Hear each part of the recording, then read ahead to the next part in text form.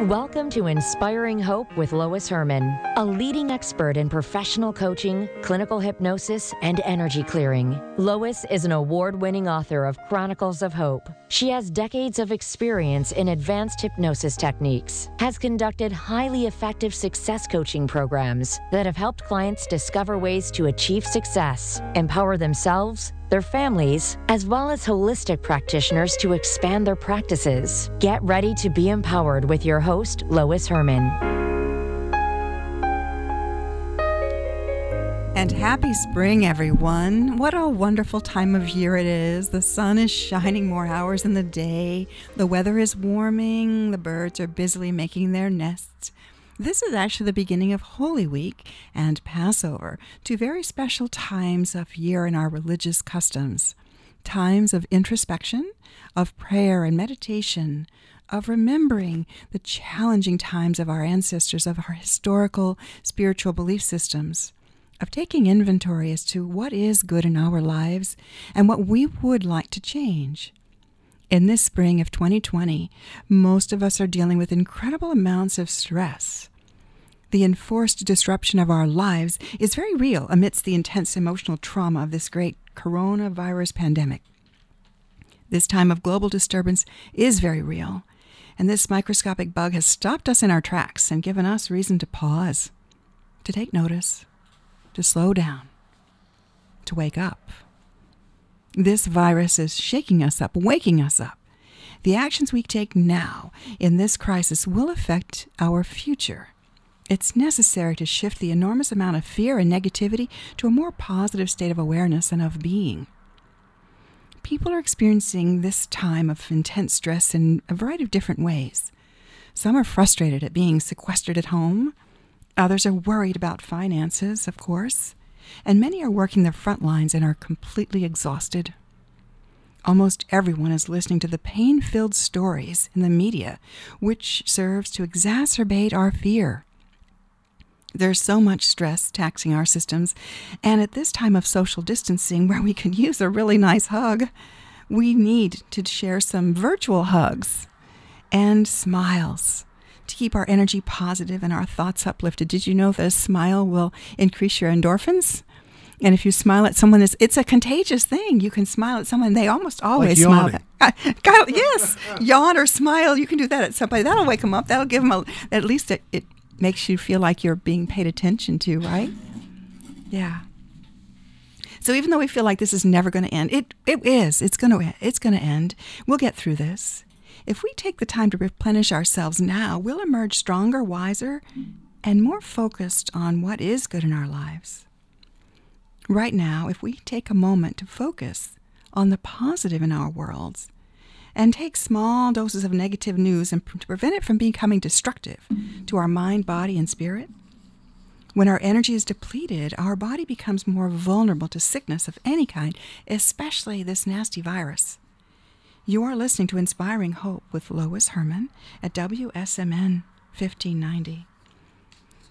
Right now, I'd like you to pause with me for just a moment to take a breath. Put down what you're doing at this moment. Even if you're driving, you still keep your hands on the wheels, still keep focused, but you can do this with me. Keep your eyes open if you're driving. Take a gentle breath deep into your belly and hold it for a few seconds. And as you exhale, relax. Again, inhale peace deep into your belly and exhale relaxation. As you focus on your breathing, relax your shoulders, your neck, your jaw, and your face. Take a moment anytime you start to feel stressed and just breathe. Notice that muscle in your body that is the most tensed. Breathe into it and ask it to relax. Ask your body what it needs for you to do, and if you pay attention, if you quietly listen, it will tell you. Acknowledge what is needed and make a commitment to yourself to take action, even if it means giving yourself permission to slow down, to breathe, to meditate, to pray.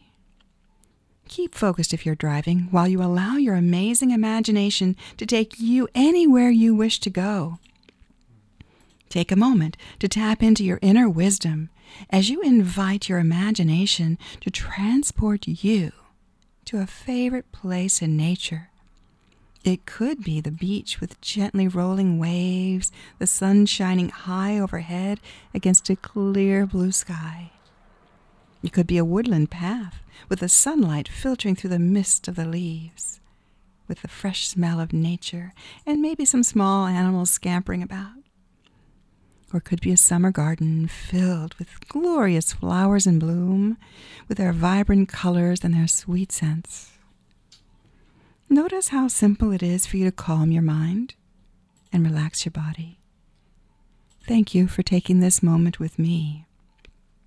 Promise yourself to do so on a regular basis. Give yourself a timeout and let that imagination transport you wherever you wish to go. Even though you might be quarantined at home, you can take that imagination anywhere. And while you're there, think of the things you are grateful for. A safe place to call home, food on the table, beloved family and friends, our precious pets, the beauty of nature around us, and music to uplift us. Be thankful for our health and send some positive energy to those who are suffering, those who are sick with this virus and their families who feel helpless, the frontline workers who are exhausted, and those who are so fearful that it's affecting their peace of mind. Send them a prayer of hope, of light, of love. Invite the blessed energy to come from above and send it on from your heart to those who could use a little positive energy boost right now. You are listening to Inspiring Hope with Lois Herman at WSMN 1590. I'm here every Sunday morning at 9 o'clock. I also have a show now on Wednesday evenings at 6 o'clock. And as we share with others, it helps to boost our own endorphins, making you feel good physically, mentally, and emotionally. And there are many, many people doing some simple things to help others at this time of challenge. Some are making masks to share with others. Some are shopping for their neighbors or walking their dogs, helping in some way. I'm delighted to see many of my hypnotist peers creating meditations and calming exercises and offering them free on Facebook. Reiki practitioners are sending their energy. Others are meditating and praying for healing.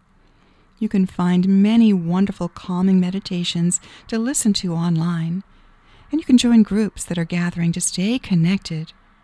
My Chronicles group meets this Thursday evening at 7 o'clock. You can sign up at chroniclesofhope.net community. We can use our technology to our advantage during this situation. Use Zoom or Skype to keep a virtual connection between friends or family, and smile. Share uplifting things. Be there for those who need a hand up. As a hypnotist, I offer Zoom sessions to help clients shift fears and habits to be more positive and production. You can schedule a session easily on the contact page of my website, loisherman.com. And while you're there, read some of the dozens of blogs or click over to my new YouTube channel for all kinds of inspiring videos. I'm here to help you through this challenging time. And please stop for a minute and consider what you are most passionate about in this time of life. What gives you so much joy that you can't not do it? Many of us have had a multitude of different careers. My first career was really in medicine. I spent 40 years in diagnostics and corporate America. It was a career that I did very well at, but it was a career choice that my father made for me. It was not my choice.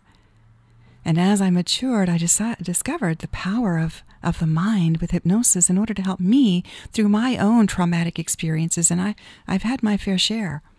But I discovered the power of the mind helped me through that. So then I decided, as I was retiring and moving away from my corporate medical position, to pursue the power of the mind, of hypnosis, and helping other people to shift their mindset. So I ended up shifting from one career to a second career. And now I'm helping people, helping you, I hope, in my own special way, my own simple way, to shift your mind from that fear-based thought to the thought of hope, of what could be. So while you're sequestered, why don't you investigate what it would be like to do what you really want to do? You want to get Rosemary on the phone? Because we've got a very special guest coming up here soon. And while you're there, think about what you can't not to do. That's one of the things that Anne said a couple weeks ago. And follow that as your passion. That's what happened with me with hypnosis. It was something that I was so fascinated with that I was sharing it with my peers and was amazed with how well it worked. And that turned into a whole new career for me, a career that I love helping people with. So what is it that you can't not to do? What do you love to do? What is your passion? At this time of great uncertainty, we must cherish what brings us joy and give us hope for what we will do when this quarantine comes to an end. Take this time to investigate and get ready. Get ready for a new phase of life. You're listening to Inspiring Hope with Lois Herman at WSMN 1590. And I want to introduce my guest today is a wonderful example of what she can't not do. Her background is intriguing, and her journey has led to a fascinating career as a wildlife explorer who captures the essence of amazing animals in her paintings. Please help me welcome Rosemary Conroy. Hi, Rosemary, are you there? Yes, hi, Lois. Hi, we're doing this via phone because we're being mindful in the studio of only certain people. I'm honored to be one of those that's allowed to be here, so I'm delighted to have Rosemary on the phone with me. So, Rosemary, tell us a little bit about you and your background. Oh, well, thank you again for inviting me to be on your show. So I, like you, I've had a couple of different careers, and my most recent career, what I'm trying to do now, is what I call being a contemporary wildlife artist. And my hope is to inspire people with my artwork. I'm a painter, and I really want to connect people with the wild beings around us. So that's mostly what my work is about right now. And you paint huge paintings. I saw your picture. I have yet to meet you, and I will someday when all this is over. But you paint like life-size or bigger paintings of big animals. Yes, I just love the act of painting, and I started out painting kind of small, but it's so much fun to paint big. It's a full-body experience. And you were saying that you had a different career. So those people who are kind of sequestered right now and they're struggling because they are not, they've been laid off or their business is put on hold. What did you used to do, and how did you end up getting into painting wild animals?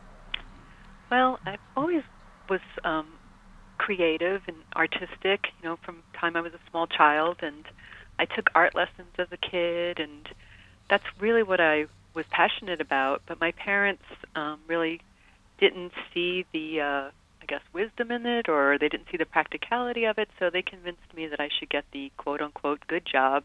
Yeah. So my first career was in computers. I did tech support for a Wall Street firm back in New York City. That's where I grew up.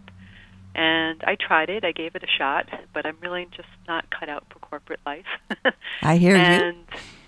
Yeah, and then one day I just happened to be walking in this park where I never had walked before. I don't even remember why I was there, but obviously I was meant to be there because I ran into this group of people who were bird watching, and they called me over and said, "Come here, let's come look at this."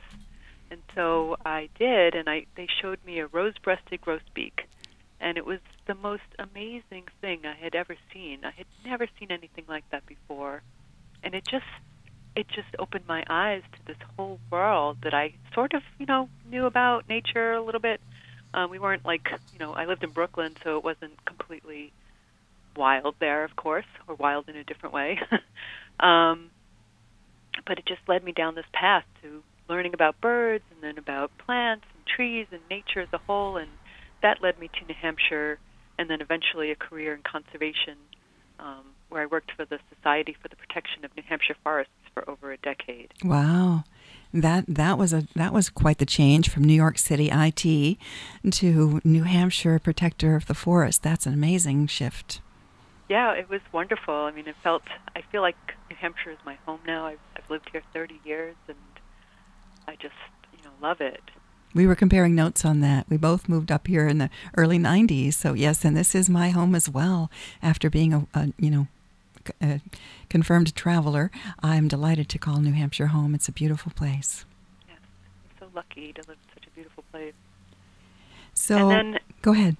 I was just going to say, so after 9/11 happened, I used to work in the World Trade Center, and I just kept thinking about all those poor people, who were going to work every day like I used to do, and probably thinking about their some days like I used to do. I used to think, oh, someday I'll get to be an artist, and it just struck me so hard that, wow, there's just no guarantees that you can get that someday. There's, who knows? Now even more, like, life could be really short. So I just decided I had to become an artist. This is what I really feel like I was meant to do. And so I, took a couple years to save up some money, and here I am, 15 years later, and I'm doing it. I'm an artist. I'm a professional full-time artist, which is amazing and wonderful.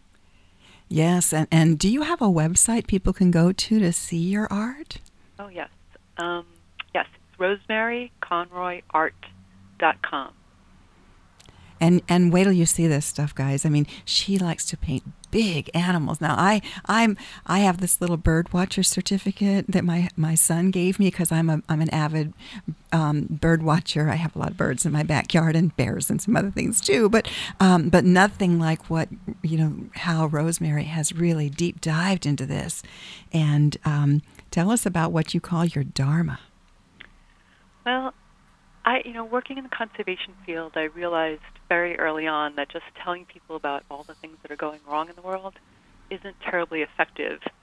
And so what I always wanted to do, what I consider my Dharma, is to celebrate the beauty, the wonder, the mystery of our natural world.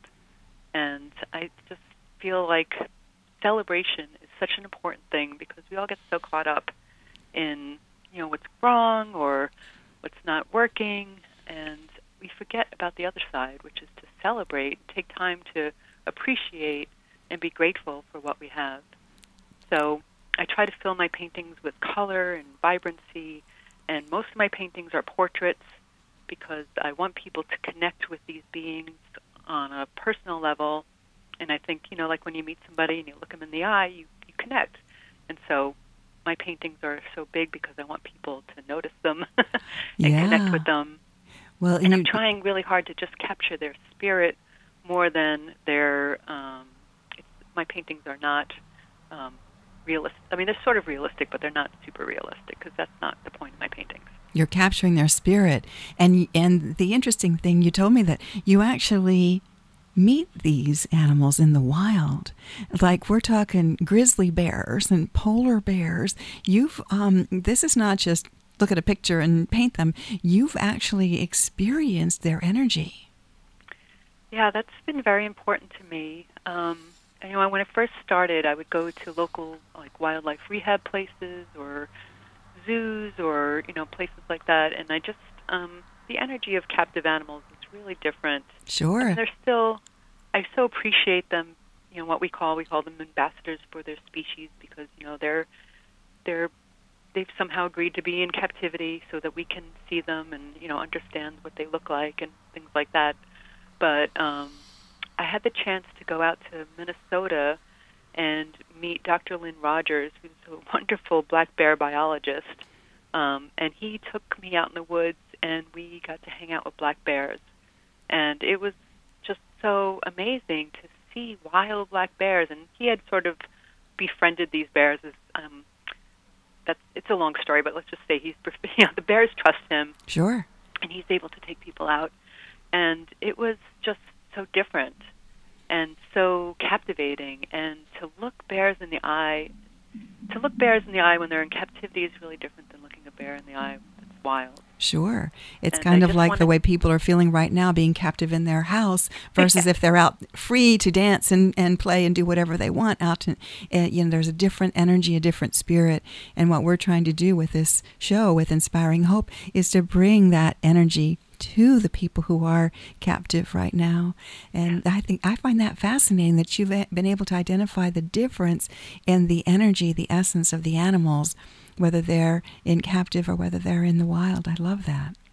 Yeah, and so I think it makes a difference in my paintings. I've gone on to study polar bears in the wild and grizzly bears in the wild, and most recently whales. And of course birds. I've spent a lot of time in the field with birds, and I spend a lot of time in the field just period. Around here, that's where I find calm and sustenance, just being outside in nature. Now, have you spent much time with the bears in New Hampshire? I have a couple of bears that come and visit my bird feeders because I'm remiss at not taking them down. And I love watching them. So, of course, they destroy the bird feeder. But right. Do you have some bears that you follow here in New Hampshire? I know there are bears living around me. Mm-hmm. I have a dog who doesn't like having bears around me, so she kind of keeps them at bay. But I kind of know where some of them are. Mm-hmm. But I do go out with her often, so we don't encounter them very much, which is fine. Yeah. It's better for them and for my dog. So you said you see yourself kind of as a record keeper. So you're capturing their essence and sharing that with those of us who are not brave enough or have the opportunity to go out and truly experience these animals in the wild. Yes. I've been very lucky. I feel very blessed to have had these opportunities. I know not everybody can do that. Yeah. But it feels important that this is my path. But so the record keeper, I as I've been painting animals, I realize more and more that what I'm doing is thanking them for being part of our world. Oh, yes. And many of my paintings include my words of gratitude. Literally, I embed words of gratitude into my paintings. My hopes for them, my protective words, whatever I can think of, I put in some layer in the painting. I'm getting chills on that. That just thrills my heart. And my good friend Denise did that when she was painting her room, and the two of you know each other, but she had told me that she was going through an emotional time, and she painted and she wrote all these positive affirmations on the walls before she painted. So she basically just filled her room with gratitude and positive. So that's delightful that you do a similar thing. Yeah, that's nice. I didn't know that. So you were talking about, I'm intrigued about the grizzly bears. What did you experience with the grizzly bears? Oh, we went up to British Columbia and got to spend some time with these bears during the salmon run, which is when it is safe to go see grizzly bears up close, because they're just very focused on putting on weight for the winter. They have long, deep winters up there. Yeah. And it was really intense. I mean, grizzly bears are intense, but they have such strong protective energy. We spent some time with this mother and her 2 yearling cubs, and they were very focused on eating, and as long as we were respectful and gave them space, she was okay with us being there. Wow. But they're I think we portray them in our culture as being these fierce, mindless, antagonistic animals, and they're not. Most bears don't want anything to do with us. They're not out to get us. No. They just want to live their lives like we do. Mm-hmm. But they're very fierce mothers. They're very protective of their babies. Yeah. And if they feel threatened, they're going to let you know it. Again, luckily, it speaks this one did not. Yes, and it speaks to our perception. So we have been painted this perception that bears are out to get us, and so then that becomes our belief system, and then that becomes a self-fulfilling prophecy. When we can step back and see another, be it a bear, another human, or another animal, from a place of acceptance and kindness and love, we can truly see that the other person, the other being, the other bear, is truly just trying to exist. Yeah, I mean, we are part of nature. Humans are kind of taught that we're separate from nature, or that nature isn't like us. But it is. We are exactly the same as a bear. They're trying to live their lives, raise their families, get food, just live in peace, and so just like people. That's right. And you're listening to Rosemary Conroy on the Inspiring Hope show with Lois Herman, and this is WSMN 1590. And Rosemary is a wildlife artist who has a passion for capturing the spirit of animals in her big paintings, gorgeous paintings. So your latest passion has been the whales. So tell us a little bit more about the whales. Oh, the whales. The whales are just so wonderful and beautiful, and I've been so lucky in the last couple of years to be able to go down for a week every winter to study humpback whales on their breeding grounds, and it's just the most amazing experience. I've spent my pretty much most of my adult life to date on terrestrial animals, and to all of a sudden be given this passport to the ocean through a whale has been just magic. I mean, it's really, whales are magic. I've been able to go down there and spend a week on the ocean, and actually we've been able to snorkel with humpback mamas and babies, and it's just to have a whale look you in the eye and to see their intelligence and to feel their energy has changed my life, really. I can only imagine. I went to Maui for the first time in last June, and we went. We were there. We just lived kind of a simple existence, nothing fancy, but we went to their new aquarium.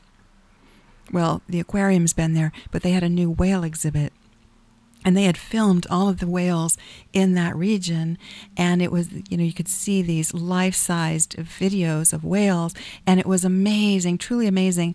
And what they talked about, and you can speak to this even more so than I, but I was fascinated by the fact that they referred to Alaska as the whale's kitchen, and then the whales would come down the underground mountain range underneath the Pacific to Maui in the winter time to breed. So if you wanted to see the whales, they were, we were there in summer, so the whales were all up at the kitchen eating, and then they would come down to breed, and they told us if you want to see the whales, you would need to be here between Thanksgiving and Easter, and that you would be able to look out and watch them breaching, and right there off of Maui, they called it the whale's bedroom.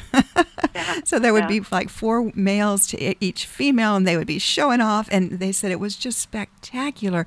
And I was telling you about that, and you said, well, that's exactly the same thing that happens where you go. Yeah, I mean, basically all over the world there are populations of humpback whales, and they all follow the same pattern. So they go north in the summer to eat, when there's to the colder waters where there's more fish, and then they go down to the warmer waters, like in the Dominican Republic, which is where I went. And these are the whales that we see on whale watches in the summer here. Yeah. They go down to the Dominican Republic to a place called the Silver Bank, and that's where they breed. And then they go back a year later to give birth. So there's whales who are dancing and mating and doing all their romantic things. And then there's mamas and babies because it's warm water and it's safe, and it's really beautiful. Like every mama has what they call an escort, and it's just a male whale who kind of hangs out with her and kind of helps protect the baby. And it's just, I don't know, whales are just, they have such a beautiful culture. That's fascinating. So it's not necessarily the mate, it's an escort. Well, yeah. I mean, this is what we call them. Escort is an interesting choice of words.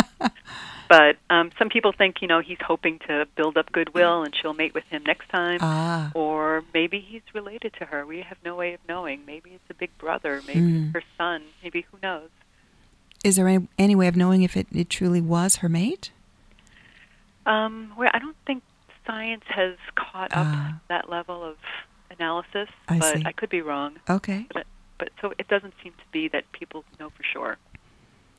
And you talked about the noise pollution for the whales. They have such an acute sense of hearing. You expressed some information about that. Yeah, whales communicate by making sounds underwater. And as you know, water is a wonderful medium for transmitting sound. Like whales will communicate, across thousands of miles even, and they can pick up signals from other whales in the area. Like the whale song, males will sing, and usually around the breeding time, so they think it's related to breeding. But other people think it's just the whales reciting their history for all the baby whales to learn. Interesting. So there's different ideas, which I love that idea of the oral history.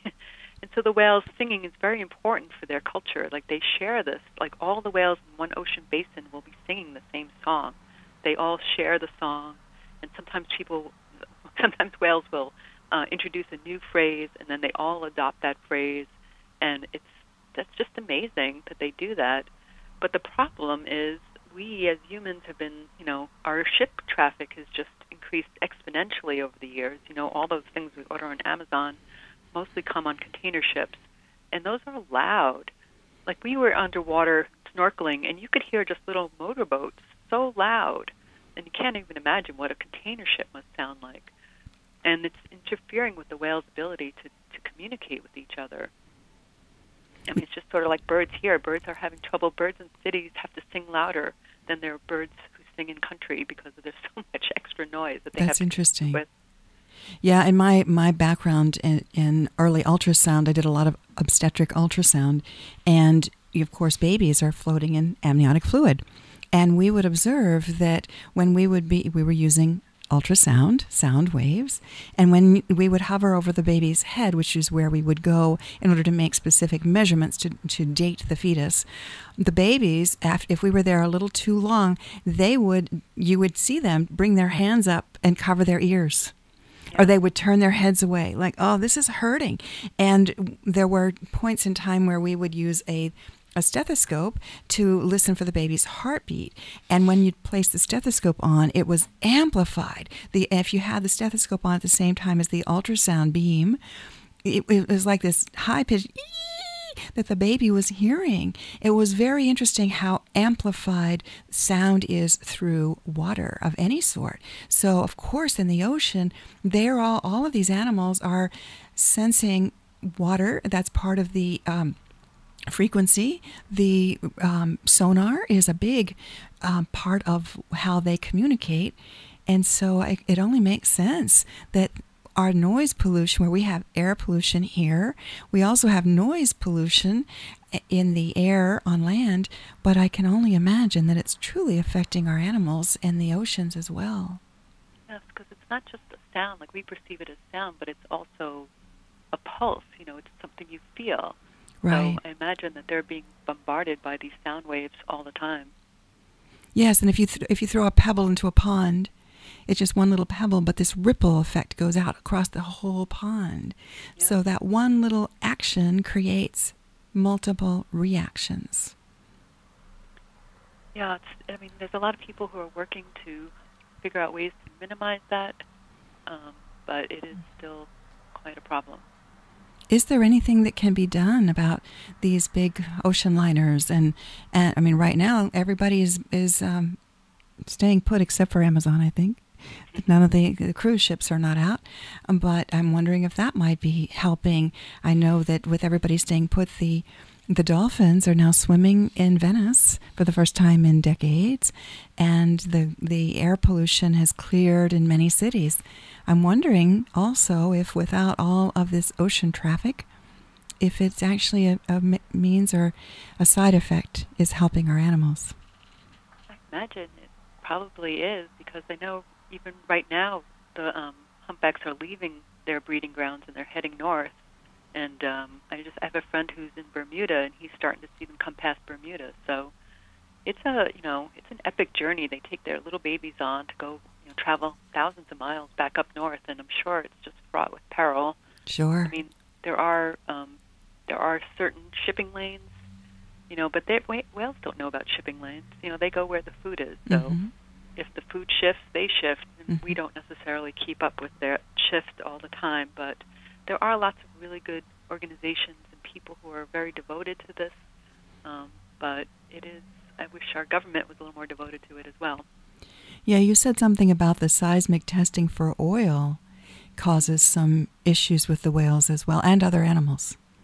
Oh, yeah, that's really, it's like setting off bombs underwater. And they're actually literally exploding things underwater to test for oil and whatever they test for. But those have horrible effects on animals who rely on hearing for, communication and for navigation. I mean, a lot of whales use echolocation just like that, and it's extremely disruptive. And I hope we rethink our obsession with oil and fossil fuels a little bit and think about the impact that kind of development has. I mean, we know what kind of impact it has. It's very obvious. Right. So, you said that even whales that are beached, that it could be because they've lost their their navigation system. Maybe their hearing or whatever has been damaged because of an explosion. Yeah, there's a lot of links showing that it's probably the case. Wow. Of course, other people deny, but it's pretty obvious. Yeah, something worth considering. Because you said that we can hear in New England, we can hear whales that are up in Iceland, or the opposite, or the other way around. Is that correct?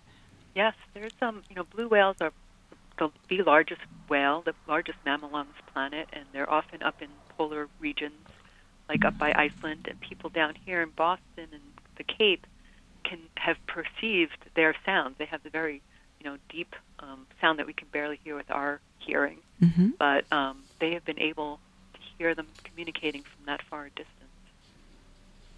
Wow. So and it's really important as a whale. You're in this giant ocean. And right. to find each other, you can't do it visually. Yeah. So they do it, with sound. And Yeah. if they can't find each other, then they can't make more whales. And I know I tell the story. I had a client that came to me once that wanted to communicate with bees. And when she spoke with the drone bee, again, this is using hypnosis, you can tap into and connect with any number of energies if you quiet your mind enough.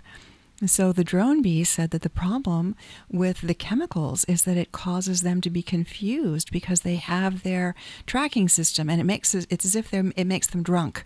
They can't then find their way back home to the nest or to the hive. So it interferes. So it's interesting how some of what we are doing as humans are indirectly and directly affecting animals, and we just don't realize how the impact that we have.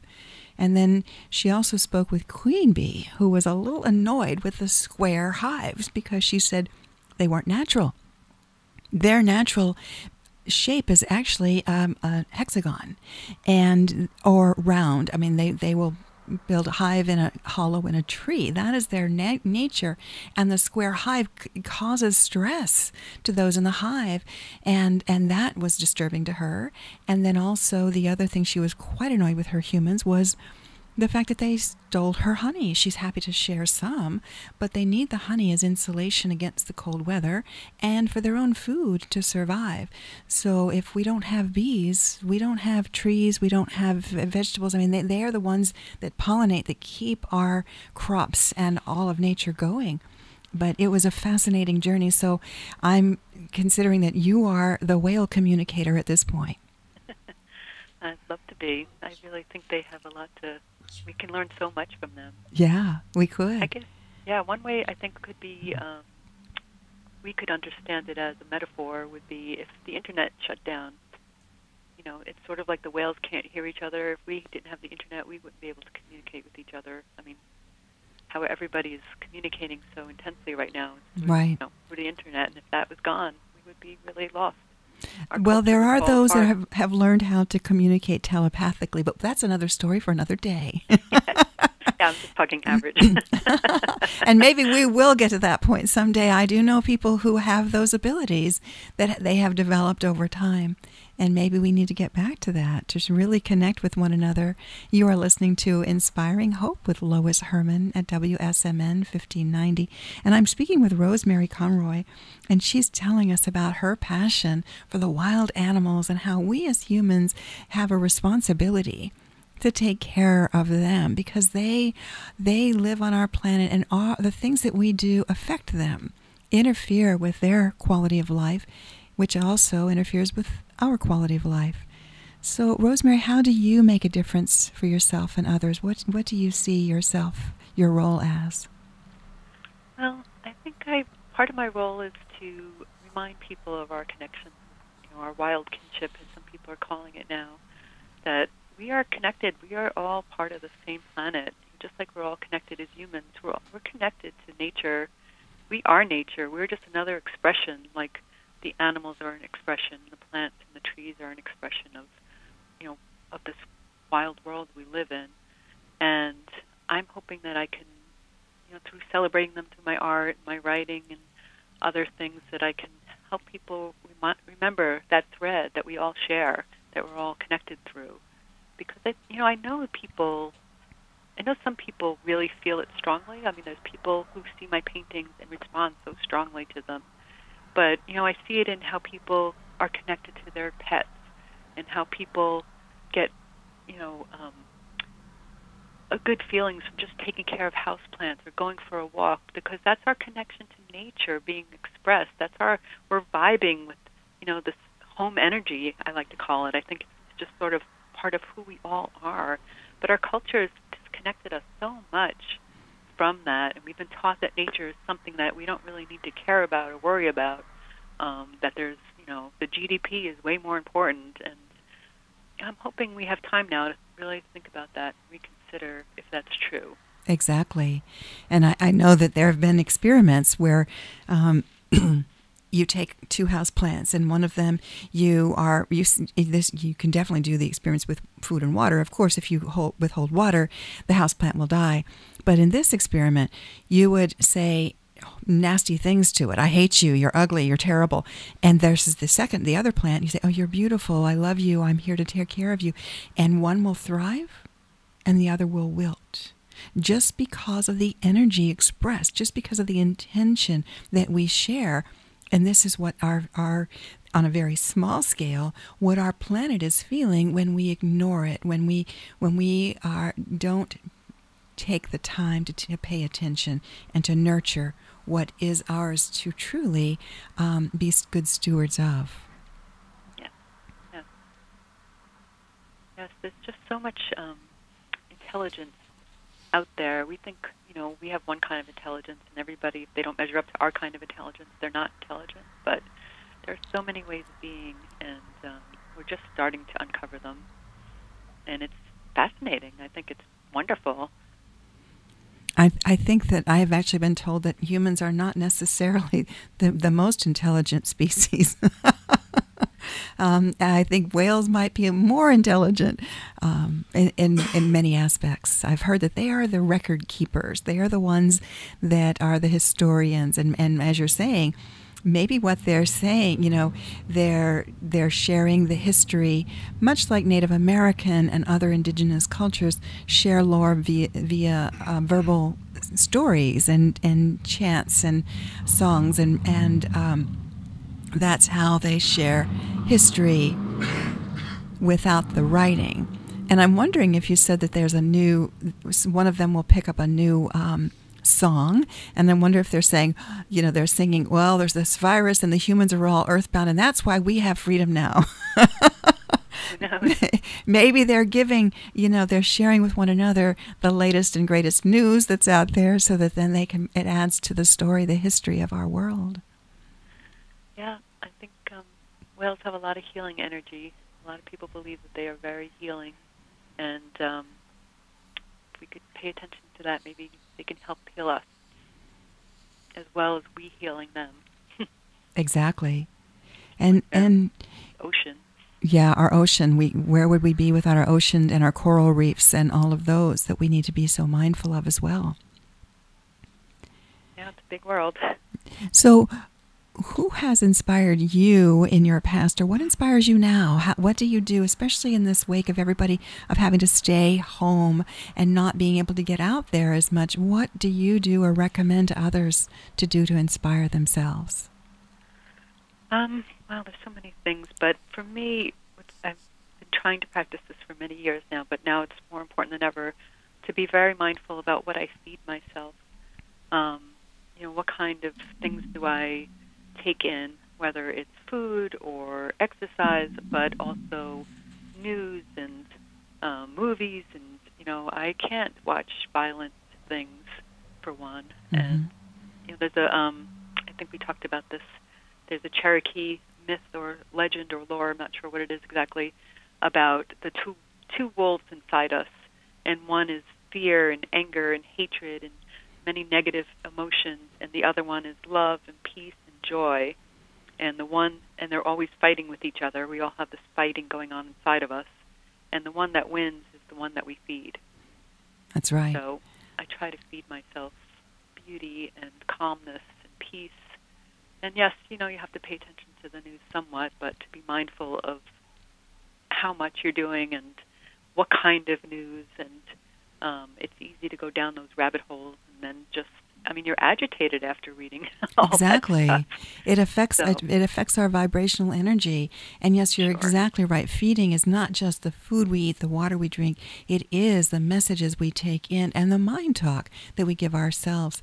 Do you know that there is actually a good news channel out there? That's part of why I started this radio show back in December, because all I was hearing was negative, and I wanted to have an opportunity to spotlight the good people, because I know so many good people, and then I'm even meeting more wonderful people like yourself, and I want to shine the light on all that's good in our world, because if we can do that, we can hopefully shift people to take in, to feed on good things. And there's a good news channel out there, which is kind of cool. Oh yeah, well, thank you for doing this. It's really a wonderful service. And there's many good news channels, and it's also, just to remember that the news is only one perspective. There's many good things happening in the world. Yes, there are. You can choose what you pay attention to, the things that are bad and wrong, or the things that are good and hopeful, just like you're doing. Yeah. And it's the same with what we watch on TV. There are so many, movies and our TV shows that are based on cruelty and murder and anger and hate, and it's like, why do I want to watch that? Of course I get a little, Hallmark gets a little bit over the top.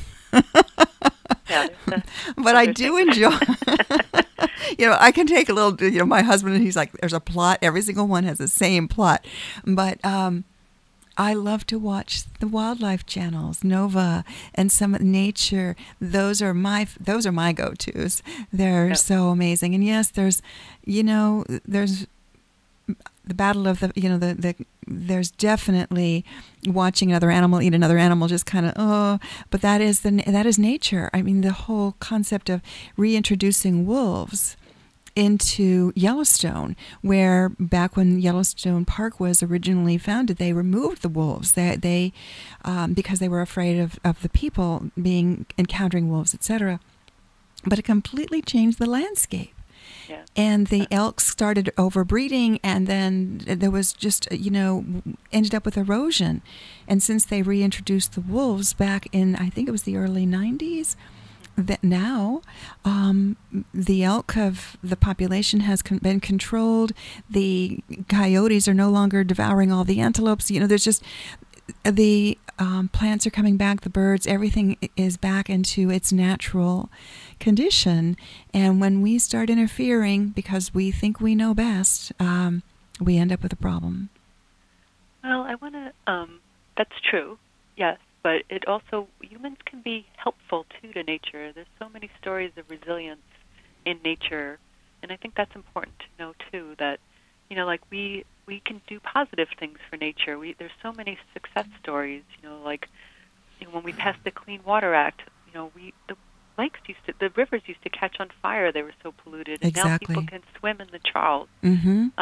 So that we can pass good legislation and protect, keep it from being undermined. Exactly. As it's being done now. We can clean the air.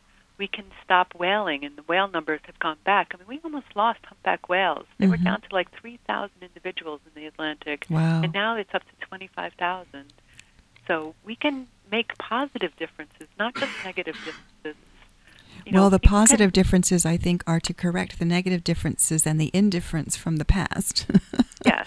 We can recognize that and change things so that we can allow nature, because nature will right herself. Mother Nature, Gaia, she can heal herself if we just let her, if we don't interfere and interrupt with her natural ability to heal her beautiful planet. You are listening to Inspiring Hope with Lois Herman. I'm here every Sunday morning at 9 o'clock, and I feature a different guest each week who, in their own way, is bringing inspiration and joy and just amazing, amazing positive energy to our world in their own different ways. And I'm speaking with Rosemary Conroy, and I want to call you a wildlife artist, because you're not just painting house pets. You maybe do that, but the paintings that I've seen are just amazing, big, beautiful animals. And are there any special messages or events that you would like people to know of? Oh, well, with the way the world is right now, everything has been postponed. It just is what it is, I guess. I had a whole bunch of things planned for the spring that have been postponed to summer, and we'll see if that happens. But people can go to my website and sign up for updates. I send out updates about what I'm doing. And I'm going to have, hopefully, a grand opening. I have a new studio in Francistown. Nice. Part of the Village store. I have a cute little new studio over there, and I'm eager to open it up and have people come, but not yet. I love Francistown. I used to go contra dancing there once upon a time. It's such a sweet town. I'm so happy to be part of it. It's a great, great little town. People. Yeah. So what would you suggest to others to stay upbeat and inspired right now? Well, one thing I try to do every day is write down what I'm grateful for. Yeah. Just to focus on all the gifts of my life, which are so many. And yes, it's not to say that there aren't things that are wrong and going badly, but if you can focus your energy on what's good, it attracts more good. I sincerely believe that.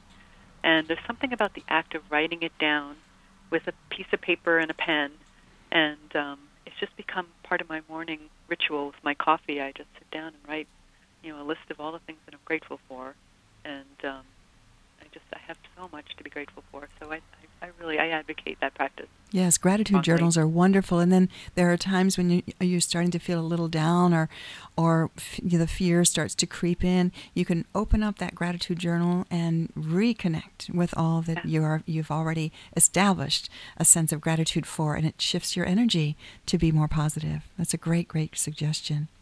Yeah, and just it's spring right now, and there's so much happening out in the natural world. Like the birds are returning, and if you go out in the morning, they're singing.